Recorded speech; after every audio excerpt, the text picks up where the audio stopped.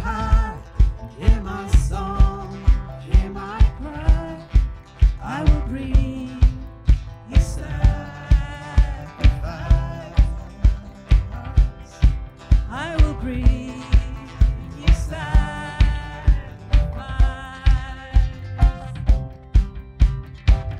I lay me down, I'm not my own. I belong to you alone. Lay me down, lay me down.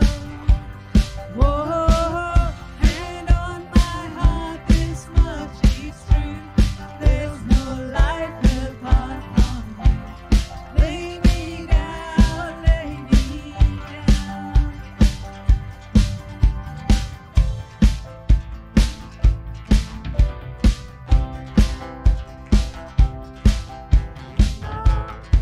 My pride, give me all my lives. Take this life and let it shine, shine, shine. Take this life and let it shine.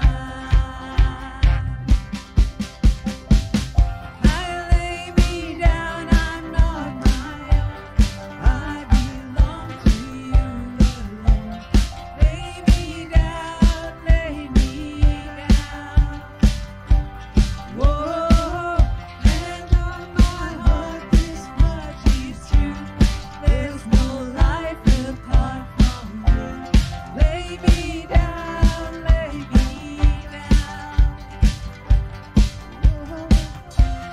Lay me down, lay me down.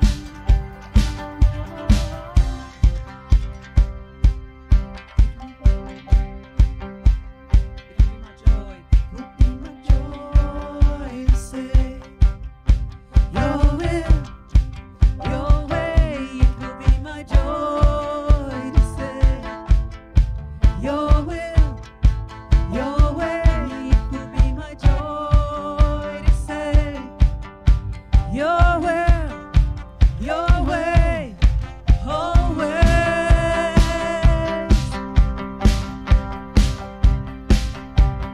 It will be my joy to say your will, your way. It will be my joy to say your will, your way. It will be my joy to say your will, your ways, always.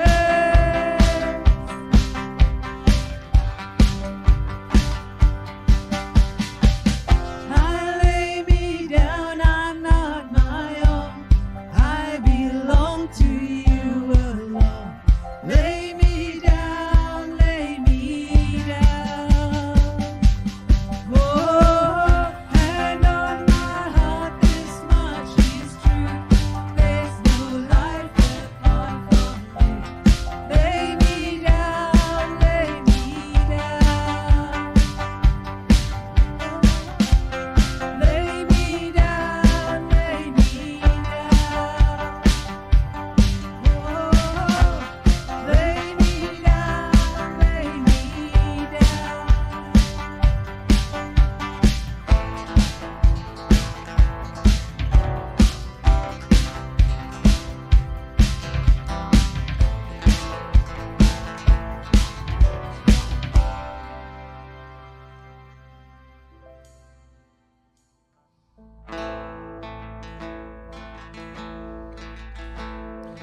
Here I am, down on my knees again, surrendering all,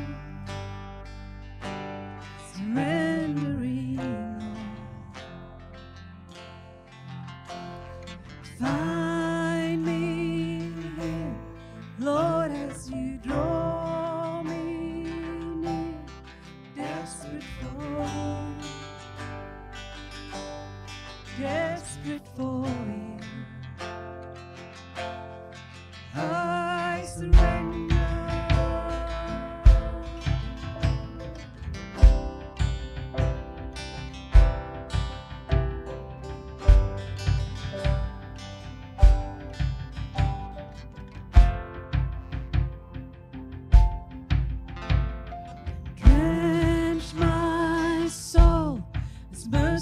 and grace unfold. I hunger and thirst. I hunger and thirst. With arms stretched wide, I know you hear my cry. Speak to me now. Speak to me now. I surrender. I surrender. I want to know you more. I want to know you more. I surrender. I surrender. I want to know you more. I want to know you more.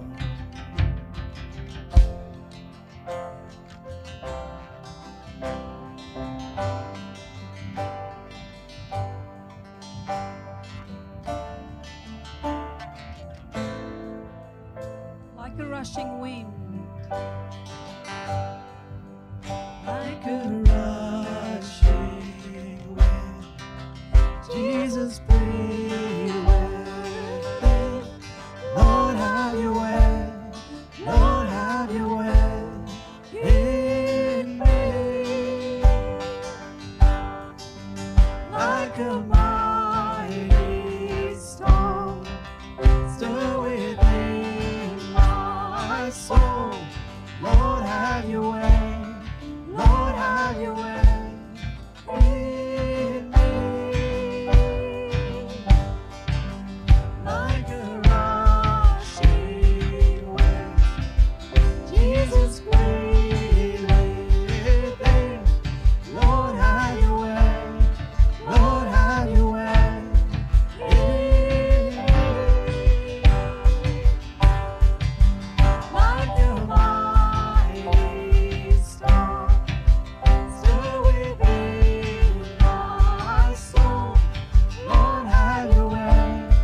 Lord, have your way in me. Like a rushing wind, Jesus, breathe within. Lord, have your way. Lord, have your way in me. Like a mighty storm, stir within my soul. Lord, have your way. Lord, have your way in me.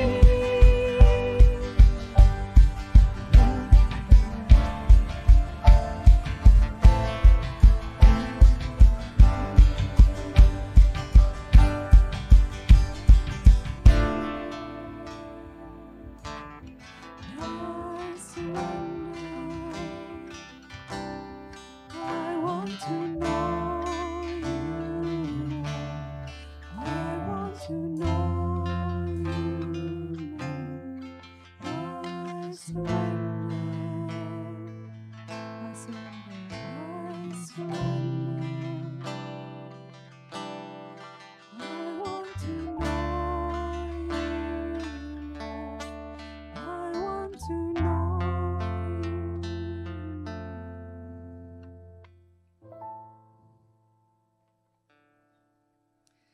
So the next song that we will be singing is a really famous, or actually quite a well-known song. I Exalt Thee, and this song was, I don't know if some of you know, but this song was written in the 1977s when it was just starting to become quite popular to do the praise and worship in churches, and it was actually based on the Psalm 97 verse 9. And a guy called Pete Sanchez Jr. has actually written this song. And it says, "For thou, O Lord, art high above all the earth. Thou art exalted, for above all gods I exalt thee." And the question was asked, how can there be other gods than our God, our Savior, the Lord? And I guess what they're referring to here is basically just that these gods are not things, it's life things that we are sometimes praising and worshiping, like money or, our cars or our houses and things that we own. So it's not so much to do with a God as such. So if we want to just close our eyes for a prayer. Oh Lord, you are high above all the earth. You are greater than all that would compete for my allegiance. You're greater than my family. You're greater than my desire for security. You're greater than my home and my possessions. You're greater than my work. You're greater than my country. You're greater than my accomplishments. You're greater than the wonders of creations. All praise to be to you, O God, for you are greater than everything. Amen.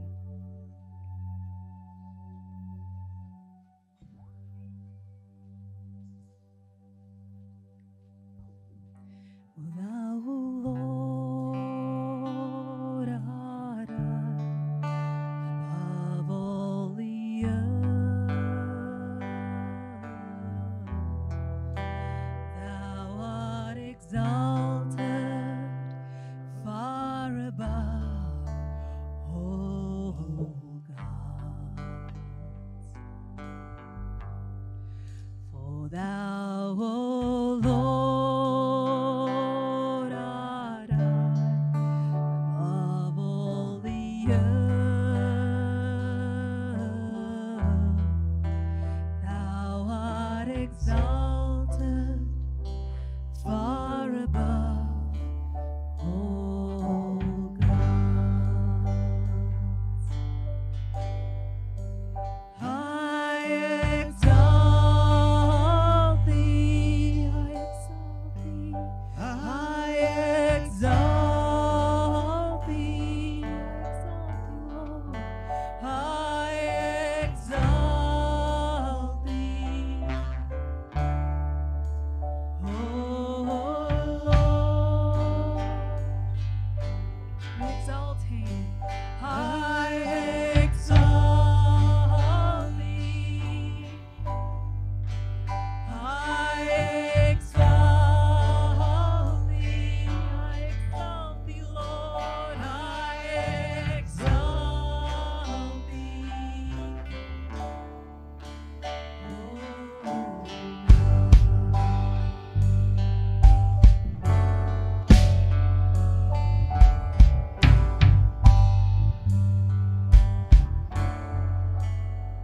Thou, O Lord, art above all the earth.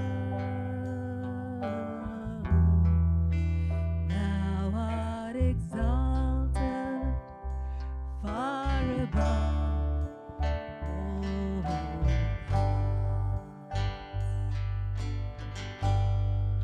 For thou, O Lord, art above all the earth. Thou art exalted far above all gods. Let's exalt him together. I exalt thee. I exalt thee. I exalt thee.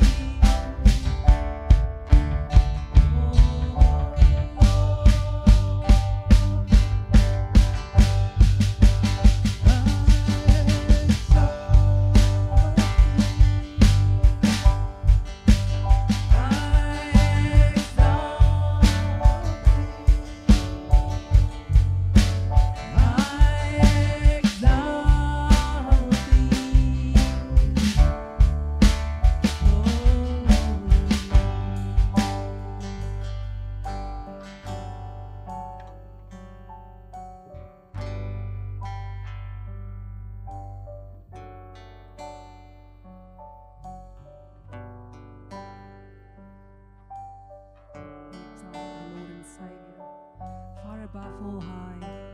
Lord, you are so good to us. You are our Savior. You're the miracle that happened to us. And we thank you for that.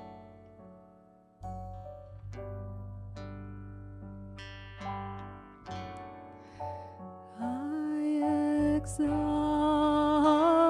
thee.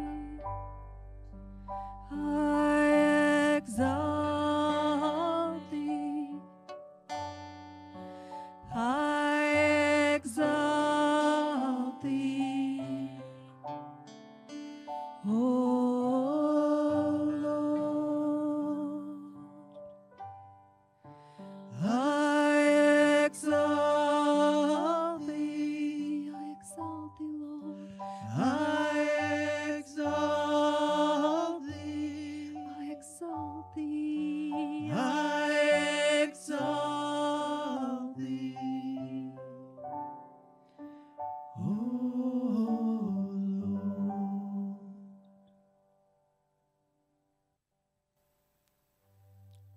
Lord, we continue to exalt you, for you are the Almighty God, loving and holy God. Without you, there is no other God. The living God who came down seeking for us. And thank you for a loving God who found us on the cross. You redeemed us. You bought us with a price. And that is the life of your dear Son, Jesus Christ, our Savior. We exalted you, for you are worthy to be exalted and to be praised. We come cheerfully, entering the gate, come into your court to praise you, to adore you, and to worship you. You are our God. You know what is happening. The omniscience, omnipresence, omnipotence, the God of all-knowing, the Almighty God. Lord, search our heart and knows us, forgive us. Anything that is not right with you, Lord, I pray that you forgive us. Open our mind and open our heart. Change us, transform us to be more like you. By reading and dwelling in your word, and walking with you in prayer and in the fellowship of believers. We thank you for your love. We thank you for your promise of provision. Thank you for your protection. Emmanuel, you never leave us. We love you so much. Lord, we pray for our church. We pray for the pastor, Joel, and his family. As he leading us this year, Lord, we pray for special anoint, for wisdom, and we thank you for a man that you've given to us, answering our prayer. Bless us through him, Lord. The pastoral team, we commit to you all the leaders in church. Bless them, Lord, so they can bless us. We pray for our children. Help us so that we can continue to train them in a way they should go. When they grow old, they will never depart from the truth. Your word is reliable, can revive our souls. Our hope is in you. We pray for those who are struggling, Lord, those who are not feeling well. I pray for quick recovery. May just a simple glass of water, food, and the encouragement from our brothers and sisters help them to be on their feet. We thank you that we come to April. We're looking for the communion. And may these two elements remind us what you have done for us once and for all. I pray, Lord, that you prepare our heart and change us to be more like you. Anybody who is here or at home watching us, Lord, any urgent need, may we submit it to you, who is able to change, and you are the answer for our lives and our need. We commit to you, Lord, those who are giving to support the extension of your ministry here on earth. It's more blessed to give than to receive. Lord, we love you. We thank you. There is life. You came with that life, and that is the light to every human life. We thank you for the change in people's life. People that live in sin in the world, they commit their life to you. What a freedom that we receive in you. We pray for the words today, Lord. Prepare our mind and our heart for your word. And may us surrender to you totally. Bless those who are giving. We love you. We pray and ask this in the lovely name of our Lord and Savior, Jesus Christ. Amen. There's some announcement. Those who are collecting the offering, please come forward. We do have milk in here. Food basket is love to bless you. Those who are here, there will be a lot out at the back there. If you're not here, you're watching us, call me and I'll give you some milk. There's a lot. Bless you.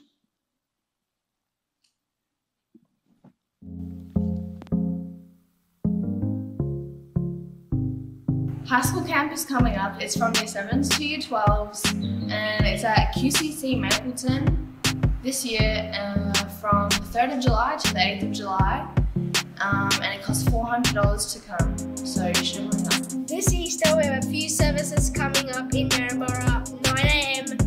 Good Friday in Maryborough. And at 10 a.m. Easter Sunday, and after the service, Easter Eagles!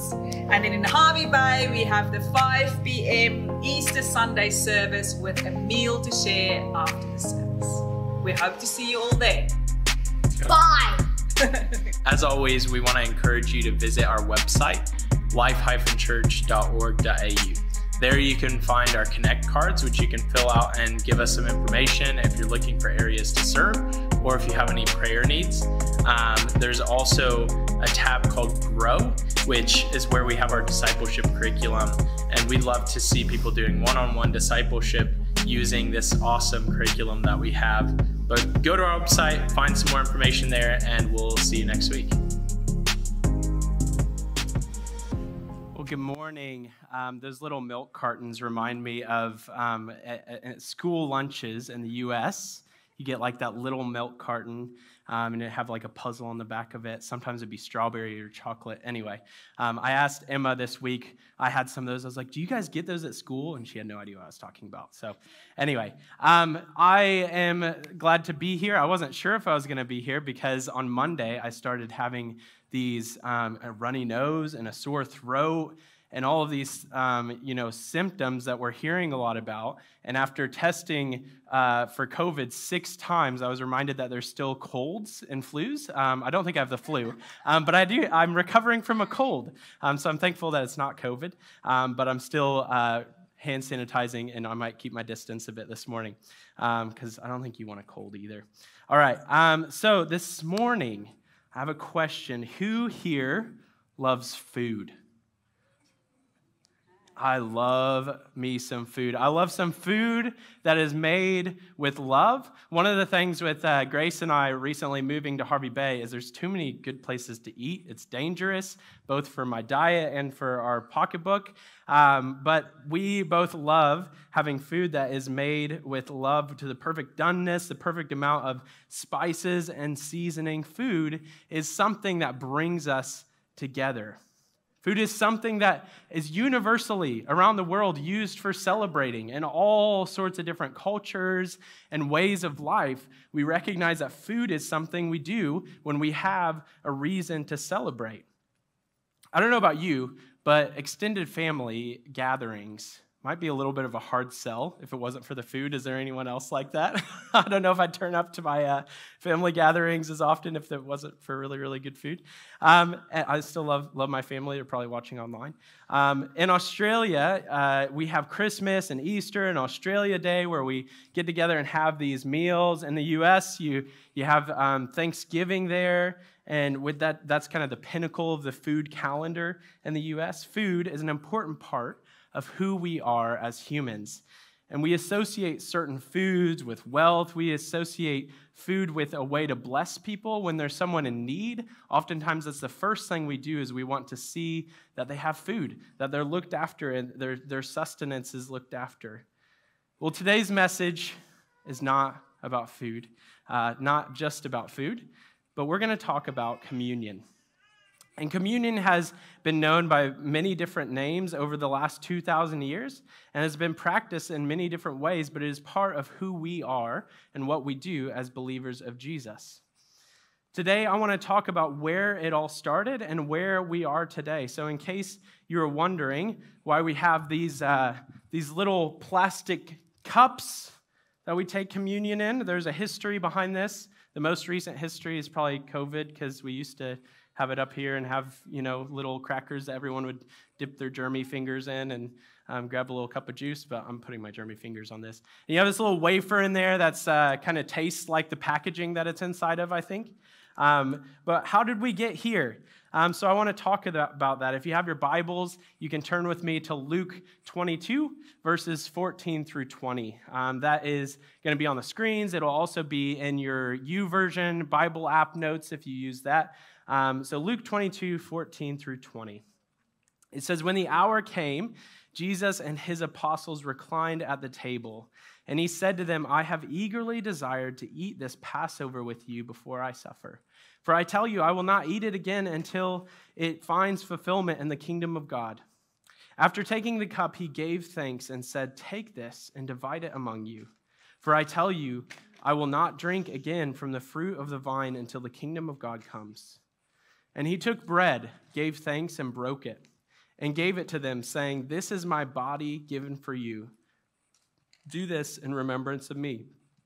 In the same way, after supper, he took the cup, saying, 'This cup is the new covenant in my blood, which is poured out for you.'" So from the beginning of the church's existence, there has been this understanding that this is a part of who we are and what we do as Christians, because Jesus led his disciples in this. This is something that we see that we ought to participate in as well. So, some of our early records of the church and its practices come from the book of Acts. So in the very beginning of Acts, in Acts 2, it says in verse 42 through 47, "They devoted themselves to the apostles' teaching and to fellowship and to the breaking of bread and to prayer.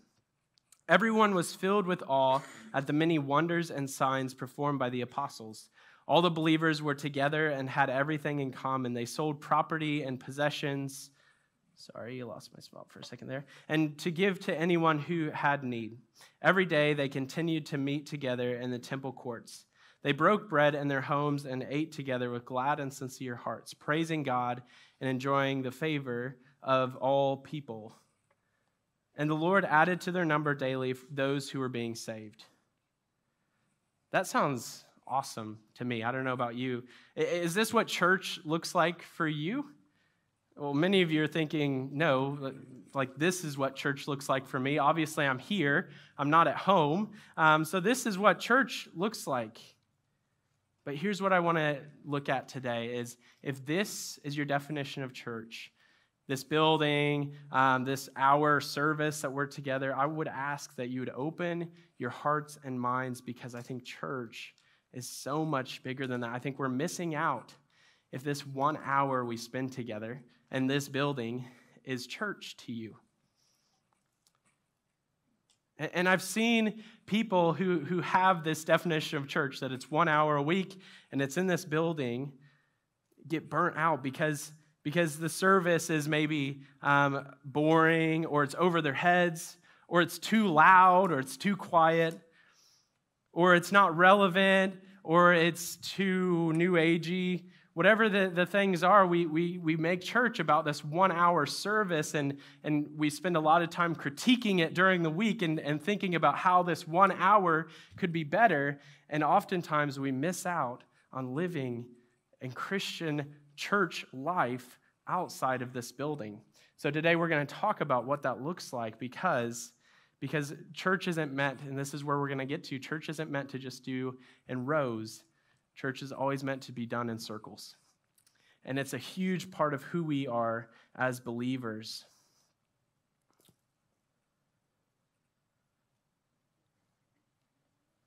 So we come together here and we worship God for who he is, and we praise God and celebrate the things that he's done, and we pray for those inside and outside of our church family, and we're challenged through the teaching of God's word.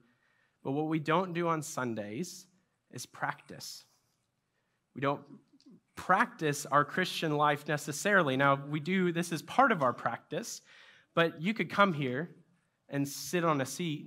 The term used to be pew warmer, but these seats are warm enough. You don't need to warm them up. But you could come here and sit in this building and not be a practicing Christian. You just be someone sitting in this building. Anyone can show up here on a Sunday morning, but it's the practices that we do, the other 167 hours of the week, that make us a practicing Christian.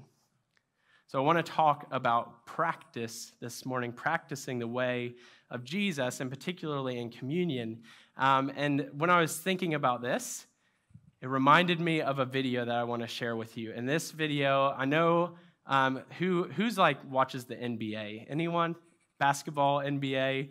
Lucas is like, yeah, NBA. Okay, so from the 90s to the 2000s, there was a very popular player named Allen Iverson, and he was known for having a bit of arrogance, and he got asked a question one time in an interview, in like a press conference. He said, hey, so your coach has kind of been getting on you about not being at practice. Why do you not show up to practice? And here's his response. So let's look at the screens for that. So you and Coach Brown then settled the issue that he brought up on Saturday about practicing? If I can't practice, I can't practice, man. If I'm hurt, I'm hurt. I mean, simple as that. It ain't about that. I mean, it's not about that at all. You know what I'm saying? I mean, but it's easy to talk about. It's easy to sum it up when you just talk about practice. We sitting here, I'm supposed to be the franchise player, and we're in here talking about practice. Well, Coach, I mean, listen, we talking about practice. Not a game. We talking about practice. Not a game. Not the game that I go out there and die for and play every game like it's my last. Not the game. We're talking about practice, man. I mean, how silly is that, man? We're talking about practice. I know I'm supposed to be there. I know I'm supposed to lead by example. I know that. And I'm not shoving it aside, you know, like it don't mean anything. I know it's important. I do. I honestly do. But we talking about practice, man. What are we talking about? Practice? We're talking about practice, man. We're talking about practice. We're talking about practice. We ain't talking about the game. We're talking about practice, man. When you come in the arena and you see me play, don't you? absolutely. You see me give everything I got, right? Absolutely. But we talking about practice right now. But it's an issue that your coach We talking about practice. you raise. Man, look, I hear you. It's funny to me too. I mean, it's strange to me too. But we talking about practice, man. We're not even talking about the game, the actual game, when it matters. We talking about practice. We talk about practice. It's kind of an infamous video that he's just goes, we talk about practice. We talk about practice, and he gets poked fun at a lot for that. But this happens in a lot of sports where you have this player who is just phenomenal, and they're so phenomenal that they're like, I don't need to show up for practice. And especially in the NBA, it seems to be more the case because basically it's like there's a coach, just tell them to pass the ball to me. That's what they need to be practicing during the week, is they need to practice how to throw the ball to me. I'll show up for the game, and I'll make all the shots. But the reason I share that with you is because I think so often we as Christians have this attitude of we say, I show up every Sunday. I don't miss a single Sunday. Why do we need to talk about what I do during the week? That's my time. We don't need to talk about practice. I show up. You see me worshiping. You see me serving coffee or serving on worship team. We don't need to talk about practice because I'm there on Sundays. I do church. But here's my concern, church, is that this world that we live in is finding less and less importance on this 1 hour, and this world needs community. I was reading a New York Times article that was talking about how we are more connected as a culture than ever before, but for some reason, all around the world, we're seeing as technology gets put into new places in the world, the more connected cultures get through technology, the more isolated and lonely the people become. And we found that during these times of lockdown and COVID and these things of being told it's not safe to be with people. In 2022, we need community. And so I love to talk about practicing the ways of Jesus during the week and communion. Communion is at the center of that. It is one of the practices that I believe Jesus would be saying to us, church, you got to be doing communion. So what is communion? Let's get into this. So communion is one word that's used for this act. And we're going to talk about a bunch of different words that is used when we talk about the bread and whatever Jesus did there with his disciples at the Last Supper. So, what is communion? Communion is translated from a Greek word koinonia, which is defined as fellowship, association, community. The root word of koinonia is koinonos, which is actually about a partnership. And this is a partnership that two people would enter into at the altar in Jerusalem that was this significant camaraderie, companionship, partnership are the words that are associated with koinonos. So really, communion, that word, is about the gathering. It's saying what we do at the table is gathering together, and that's a significant part of what we're doing when we do communion. But as far as eating bread and drinking wine or grape juice, that isn't really referenced in this. So another term, we're going to go through a few of these, is the breaking of bread. And this is a term that is commonly used in the New Testament and then in the New Testament church. In Acts 2, the verse we just looked at, Acts 2:42, it lists those as separate things. It says koinonia and the breaking of bread. So communion and the breaking of bread, because it's talking about how there was the fellowship and there was the meal. Those were both aspects of gathering as a church. In modern day terms, this term breaking of bread might be translated to like the slicing of bread, because this was back before fancy serrated knives and both leavened, or in this case, this was a Passover meal, so it was unleavened bread. It would have been something a bit like this. And so instead of getting out their fancy serrated knives and cutting it into even pieces, they broke it or they tore it. And they would pass this around the table, or someone would break it into pieces. And so this was really a slang term for I'm going to leave this up here with my germy hands. This was a slang term for dinner. So the Lord's, a example of this that I think of is when I first came to Australia, I had all these people who were saying, do you want to come over to our place for tea around 6 o'clock? The first thought that went through my head, was they must be really bad at cooking because they just want me to come over for a cup of tea. Second thought is, I told you already, I love food. And I'm like, if we're drinking tea at 6 o'clock, what time am I going to eat dinner? Because I'm a hungry, growing boy. So I need some food. And so for you guys, tea I don't understand that, but tea, this drink, is somehow a slang term for dinner. That just is how it is. And I think in the same way, when they got together to eat a meal, they'd say, hey, let's break bread together. It didn't mean that necessarily every time they were breaking bread, they might have been on the keto diet or something and not having any carbs. But they use this term, breaking bread. So going into the next term, we'll show you the Midwestern American version of your tea. So if you were to travel to the Midwestern United States, someone would say, hey, why don't you come over to my place around 6 p.m. for supper? And you guys are like, what? 6 p.m. supper? What are we going to be having at supper at 6 p.m.? But that's what they say in Midwestern United States. So the next term we're going to look at is the Lord's Supper.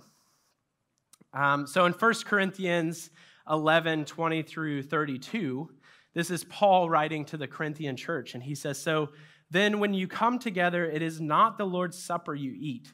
For when you are eating, some of you go ahead with your own private suppers. As a result, one person remains hungry and another gets drunk. Don't you have homes to eat and drink in? Or do you despise the church of God by humiliating those who have nothing? What shall I say to you? Shall I praise you? Certainly not in this matter.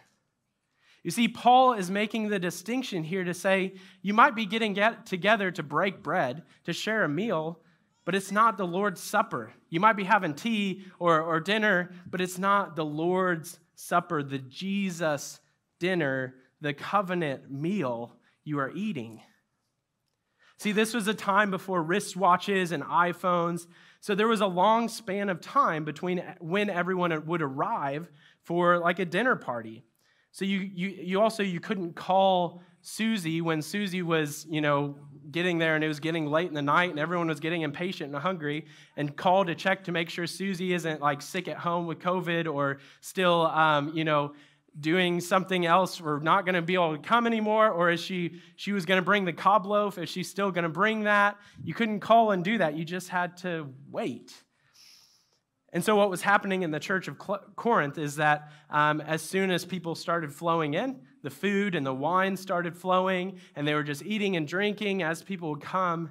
And Susie would be at home getting her cob loaf together that she spent every last dollar she had to bring this dish to the dinner.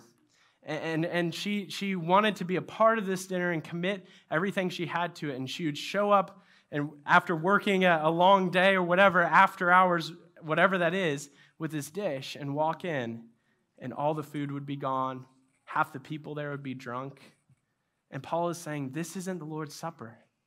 That's just a bunch of people getting together. If you're going to be impatient and hungry, eat at home and come so that you guys can do communion. You guys can do fellowship. You can make sure that you're all together, and the purpose of your gathering is to celebrate the Lord's death and resurrection. So another term often used for communion is the Eucharist. This term is actually not found in Scripture, but it is found, it does date back to the first century. The term is found in what's called the Didache. And the Didache was found around 18 to 1900, and it was basically a church how-to book, like the Church for Dummies book of how to do church. And if you're interested in this, you can literally go to thedidache.com, and there's an English translation of this text. It was written around the time of Revelation, and it's just all of this is how you do, and one of the things is communion. But it refers to it as the Eucharist, which is the Greek word is Eucharista, which simply means thanksgiving. And this is actually where the holiday in America comes from, Thanksgiving. So when the Puritans went to America, they planted their first crop, and they prayed and fasted because they had no idea in 3 to 4 months if they would even have a crop, if the land was viable, if the weather was viable. And so they prayed and fasted that there would be a harvest. And when there was a harvest, they had a meal, a Eucharist, a meal of thanksgiving for God's blessing. For us today, I believe this term, Eucharist, thanksgiving, it communicates what our heart postures should be in communion. Our gratitude for the work of Christ on the cross should pour into the gratitude we have for everything in our lives. When you eat, do you think about what it took to put that food on the table? And no, I don't mean like your mom or your dad saying, I worked hard to put food on this table. Maybe that's part of it. But that's part of it. Also, what did it take for this bread to get here? It had to be at a plant where they were packaging it and they were baking it. And then all of the flour had to be processed somewhere, and a farmer somewhere farmed the wheat. What did it take for this food to go on your table? There's great sacrifice that happens in everything that you eat. One of the things that I was reminded of when I was studying for this message is all life comes from death. In order for you to have a meal, something had to die in order for you to have that meal. Yes, even if you're vegan or vegetarian, the plants had to die for you to live. And it's a reminder of the sacrifice of death to life. And we can remember in that the sacrifice of our Savior, the one who died for us to live. And I think in this time, this is a side note, but right now, we should be praying because it is planting season in Ukraine. A third of the world's wheat comes from Ukraine. I found that this week. And coming from an agricultural background, it is amazing to see that this world relies heavily on what we have on our table, relies on the weather and the conflict in another country. We are interdependent as human beings, and we should be so grateful for what we have. And it adds a layer of the prayer that we should have for the world around us. The farmers at the moment aren't using their tractors for, I don't know if you guys saw this, their tractors for plowing the fields. They're using them for stealing tanks. I saw a video of that. But we can pray for the agriculture in Ukraine right now. All life comes from death. Food is a daily reminder of sacrifice. Something died for you, and so did someone. We're reminded of our interdependence on one another and our dependence on the providence of God. I heard it said this way: I don't think food is a sign of God's goodness towards you. It is God's goodness towards you, right in front of you. I don't think food is a sign of God's goodness towards you. It is God's goodness towards you. Okay, one last term, and then we're going to move on to something else. So the agape feast, or the love feast. Can someone, oh, never mind. I was going to say, can someone tell me what agape means? And I totally just gave it away.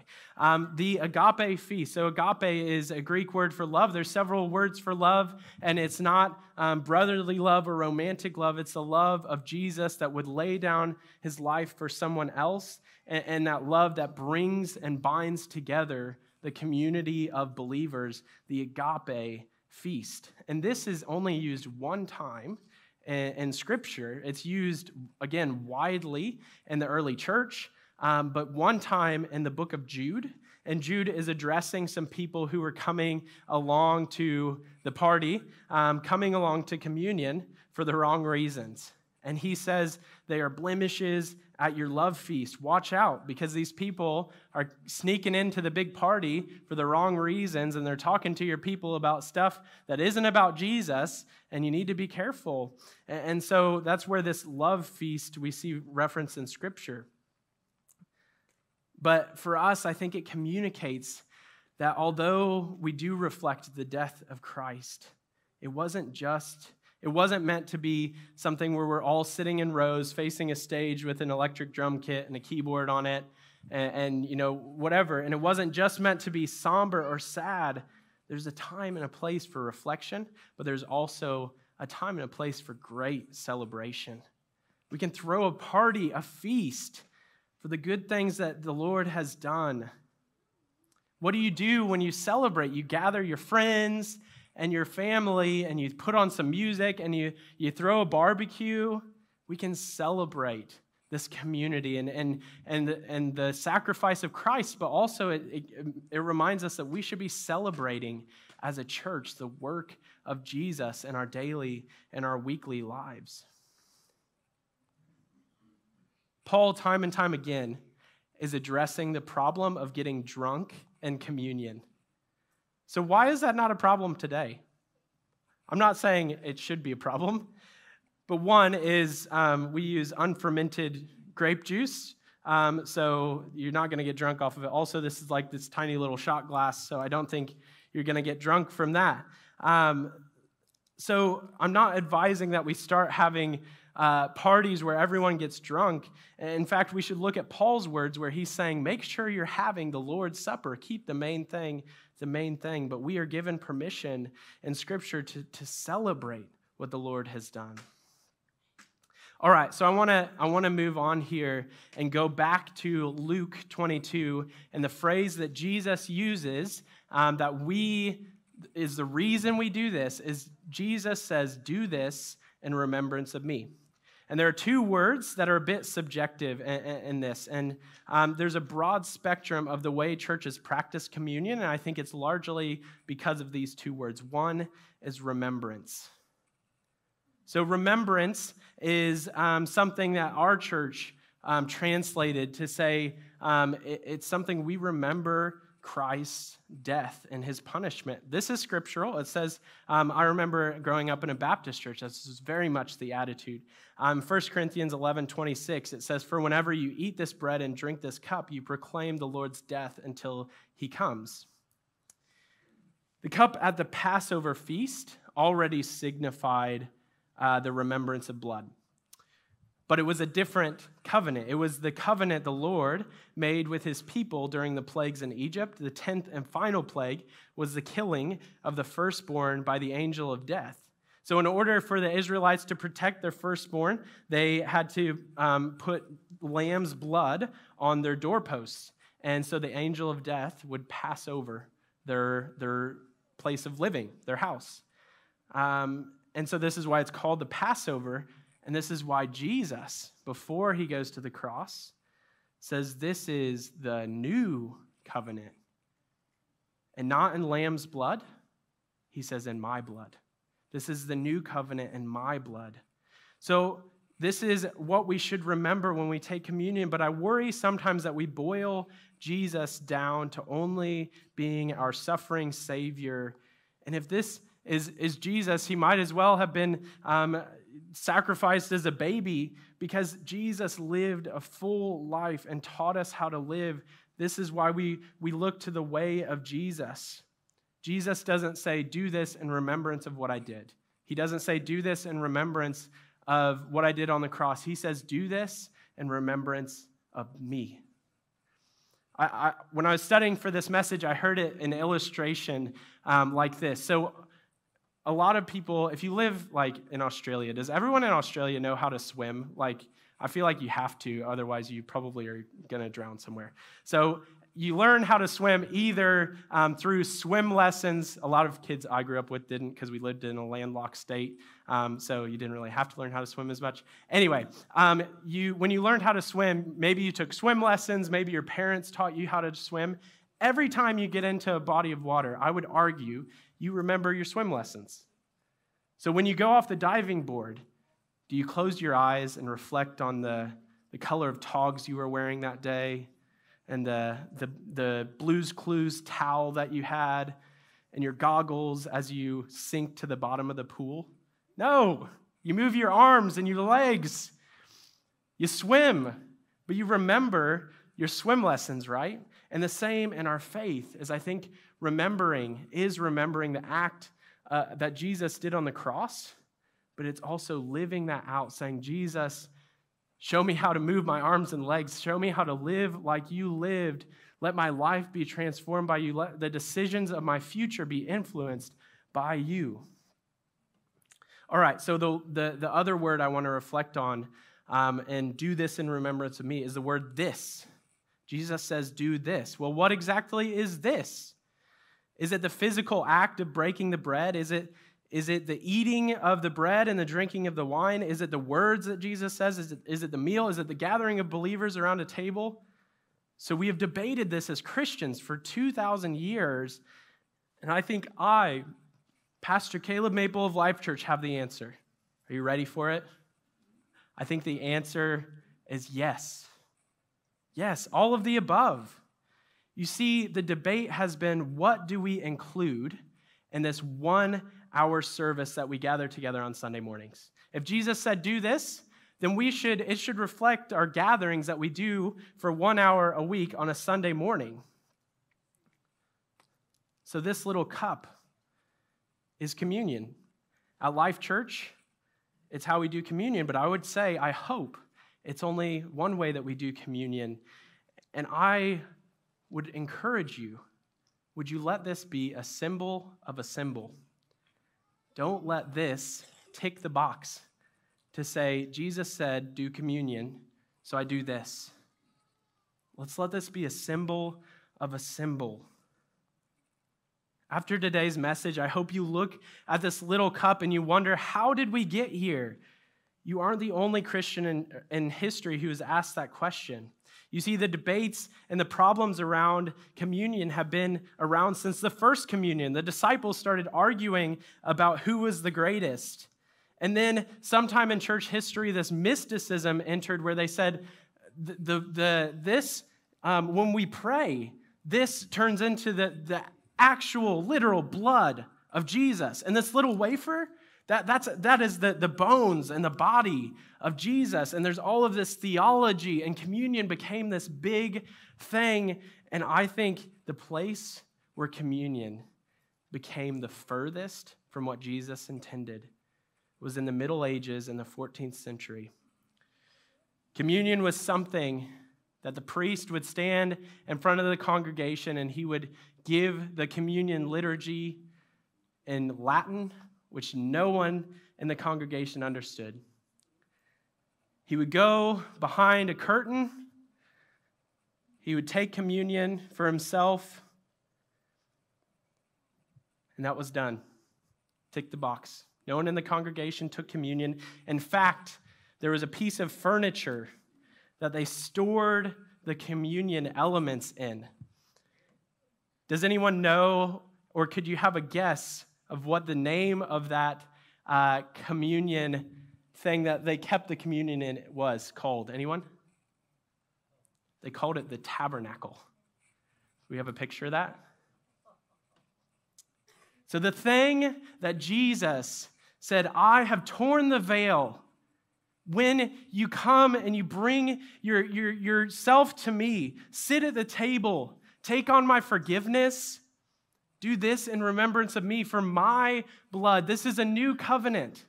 We as Christians, over a few hundred years, said, yes, but this is this really holy thing, and people are partying, and it's becoming this thing that's getting out of hand, and not everyone's doing it in the right heart, and the priests, we're really holy, so we're going to go behind the curtain, we're going to keep these holy elements that are the blood and the body of Jesus, we're going to keep them in this fancy piece of furniture so that no one can touch them, that no one can abuse them. And we went right back into the temple, into the tabernacle, where the Holy Spirit isn't. He is. The Holy Spirit's there. But the Holy Spirit is here. The Holy Spirit is at the table where two or more are gathered. I am there also.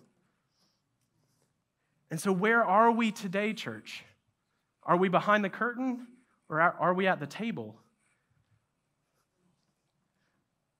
We're here. But that's why we can't let this be all that communion is for us. We have to get back to the table. We need to return to the table because there's so much that Jesus had in mind when he said, do this in remembrance of me. Remember the sacrifice I made, but have community with one another. And I just wonder how much it would transform this world, that people are wondering, what is it that the church offers? What if we offered community, gathered around a table? I hope that when you take this, we're going to take this today, but when you take this, you ask yourself, when was the last time I had someone over for dinner for the purpose of Jesus? Whether that is you meeting with other people just to catch up that are Christian, whether that's for the purpose of being hospitable to those who don't know Jesus yet, whether that's your life group. If you're not in a life group, we've been beating this drum, please get in a life group. Because that is the table, that is community. So I want to share with you that as a church leadership team, we want to get behind this idea that church doesn't just happen in rows, but church should be happening in circles. So starting the 24th of April, every 6 weeks, we're going to be having a meal where it's the pastors, and we're going to kind of pull some names out of a hat to have dinner with you guys, all of you in the congregation. And hold on, because it might take a while to get around to you, because we want it to be an intimate gathering where we can spend quality, intentional time with our community. But I hope you're doing this too. It doesn't need to have a formula, and life groups is something that we do. It's our system of trying to get you to connect, but you don't have to just do a life group. You can have dinner with people and remember what Christ has done. So we're actually going to call these events agape feasts. So the first agape feast being the 24th of April, and that will be personal invites to those who we have all your names in the system and in our church database, and it's people who aren't just here this morning. We have a large group of people who call this their church who aren't here every Sunday. So we're going to take communion this morning, and we are going to take these little cups.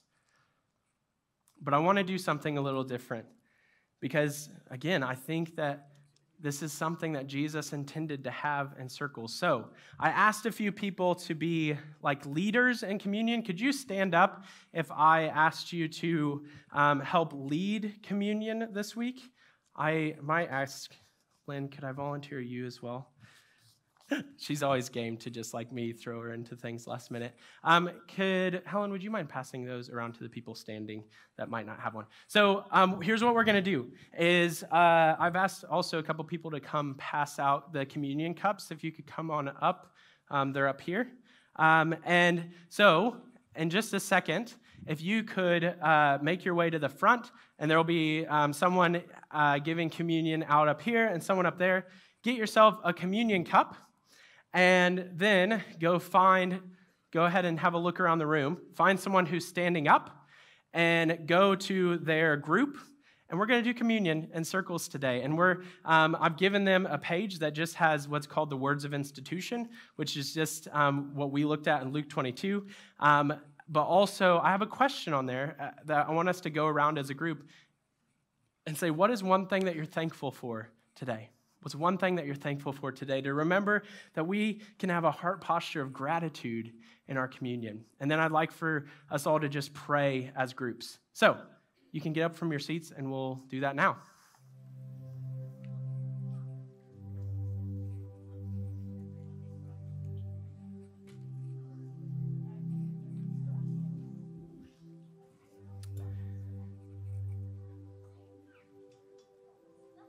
We're going to go ahead and sing our closing song, and as we do, and we sing, "This is my story, this is my song," maybe we remember the story of Christ sitting and dining with his disciples and think about what that means for us. So let's sing this together.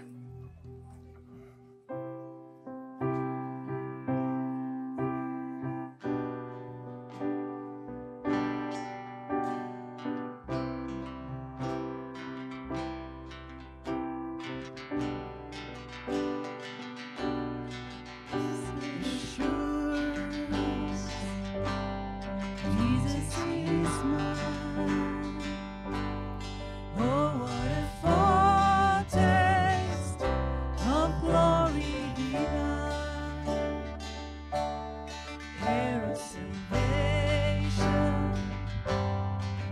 ashes of God, born of His Spirit, washed in His blood.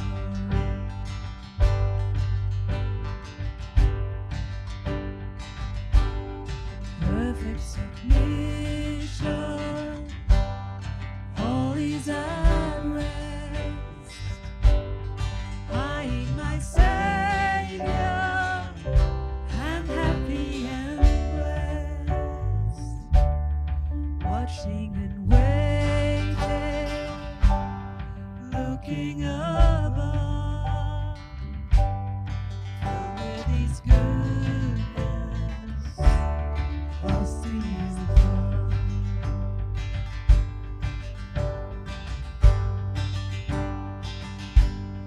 This is my story, this is my song, praising my Savior all the day long. This is my story, this is my song, praising my Savior all the day long.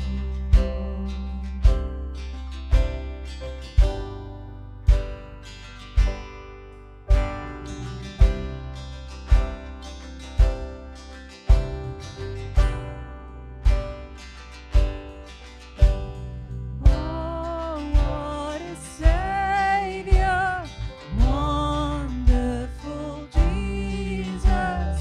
Oh, what a Savior, wonderful Jesus.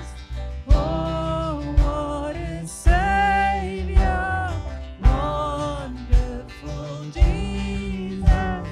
Oh, what a Savior, wonderful Jesus.